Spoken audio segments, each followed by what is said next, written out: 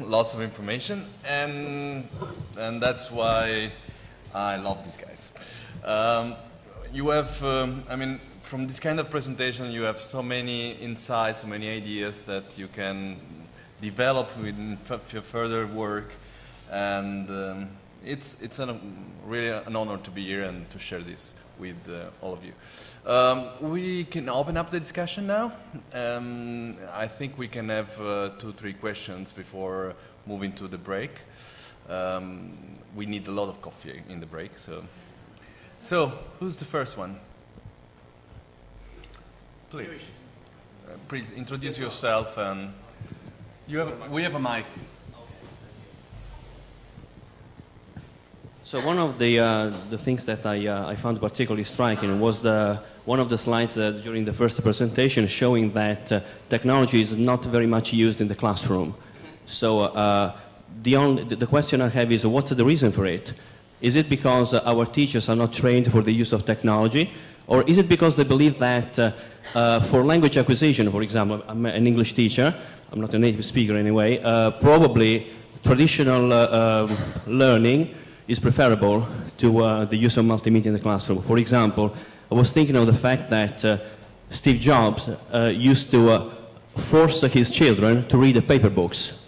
And for example, for the memorization of information, very often people say that it helps us to use a pen and paper more than new technology, because technology usually teaches us to be fast, but when you learn you need to slow down.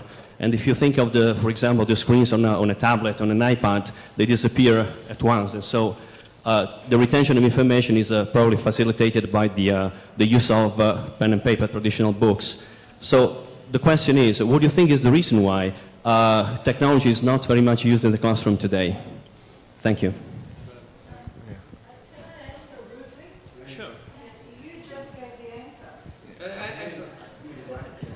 You just answered your question, because your views on what learning is the answer. And a lot of people have those views, and they are correct views. But what we're asking for is a repertoire. It's not an either-or, right? Because learning happens in different contexts, in different places, in different students differently.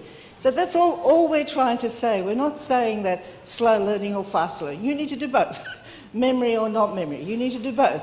But you gave the reasons why you and others like you resist something that they think is not good. In my college, new technology was the devil, because we're an iconic university. You know, we're number 5 in the country, right? What we did was perfect. Why would we change?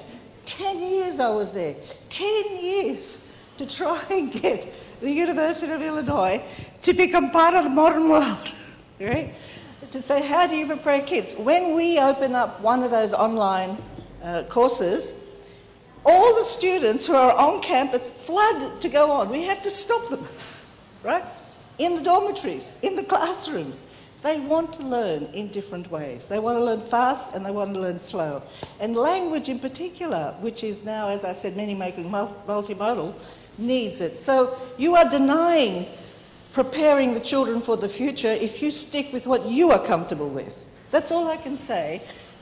And it's about a professional repertoire. And we've tried to give you the reasons why the new affordances allow you to do the things that you want to do perhaps for those kids who can't come to school, for those kids who don't want to do it that way, and for those kids who want to be capable in the world that's in front of them. So I hope you forgive me for answering that way.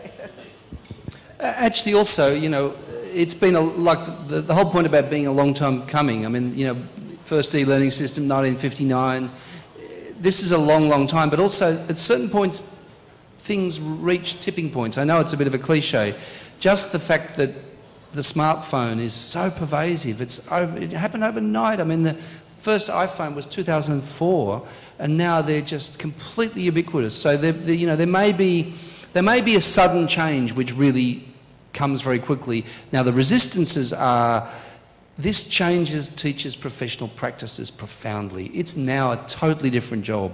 So it's not that technologies are hard to use, they're not hard to use. It just completely changes what the job is. So the talking profession becomes the documenting profession. You know, the profession which knows things becomes the profession which facilitates other people making knowledge for themselves.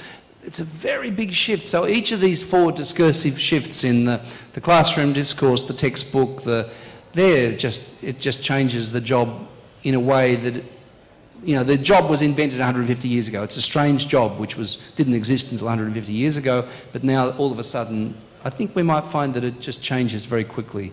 And who knows when it might be, but... And one more thing about Steve Jobs, he's dead.